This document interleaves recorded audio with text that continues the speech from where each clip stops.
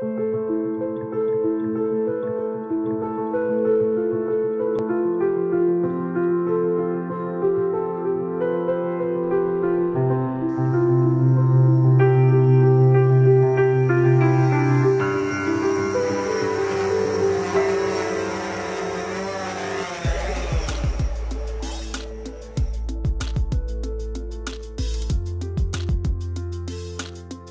today I wanted to do a little video on how the gimbal works on the drone DJI Phantom 4.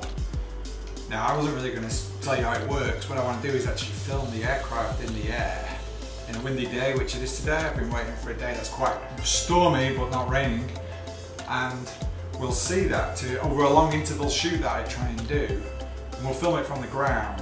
How the drone is reacting to the wind just to stay in position. So if the wind's flowing at say 10 miles an hour this way, the drone will have to fly at 10 miles an hour through that wind just to stay on point, because it's controlling itself by GPS and other sensors.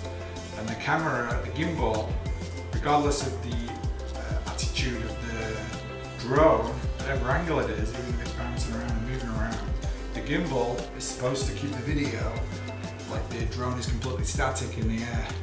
Also, when it's moving around, it tries to keep it like as smooth as possible. So what I'm going to try and do is film the drone from the ground, and we'll see how that works, because we're going to set it at 100 meters. So I'll show you on different lenses or with different cameras how far away it looks from the ground, and we'll try and film it in stormy conditions and just see what it looks like. Okay, let's start this up.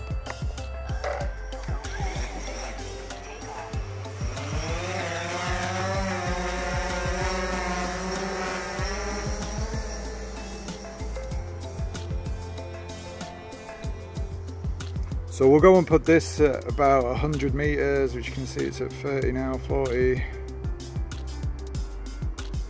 50, 60, 70, 80, 90, pretty much 100.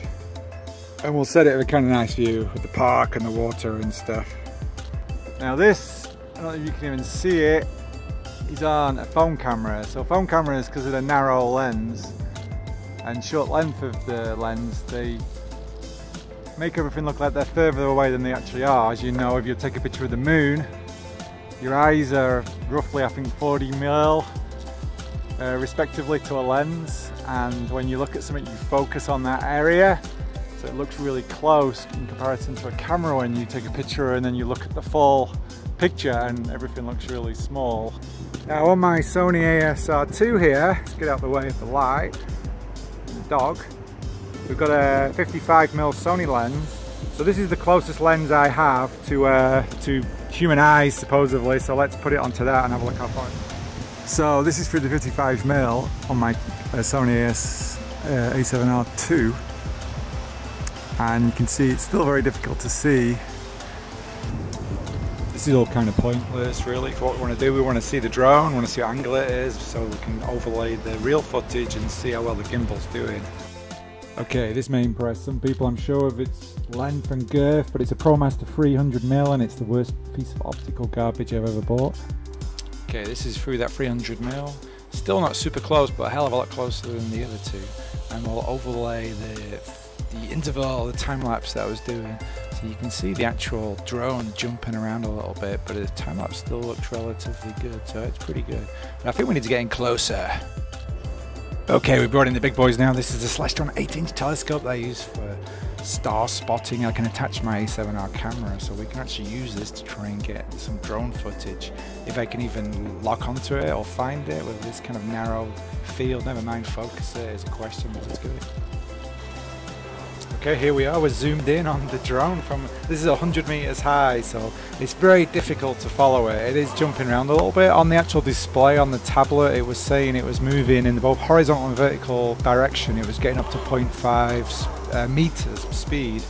So it's really windy. You can see the angle on the thing, but yet the gimbal is, you can see it jiggling around and moving around, trying to keep stable and trying to keep the image. But what does that look like when we overlay the intervals that was created from this at this moment?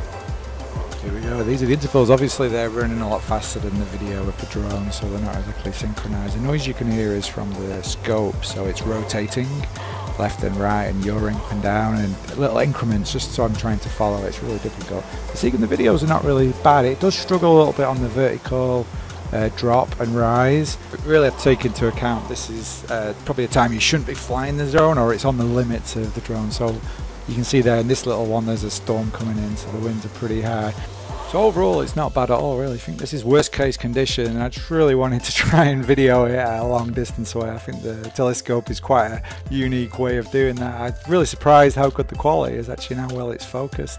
As we can see now, the storm is coming in fast, and I think it's time to bring the drone down before it gets its little props wet. Now, I've got pretty good feedback on the DJI Phantom 4. I've used it, I've only had it for like 3 or 4 months. I've basically been to Hong Kong, I've been all over the Philippines releasing it off boats, landing it in sand. I was at England, flying it all around the beach and over parks, and just using it everywhere time I can around my city. It's really had a lot of use, and this is the kind of how I package it up, but it's been an absolutely fantastic device. Anyway, I hope you enjoyed this, and whatever the next video may be, I'll see you in. Bye-bye.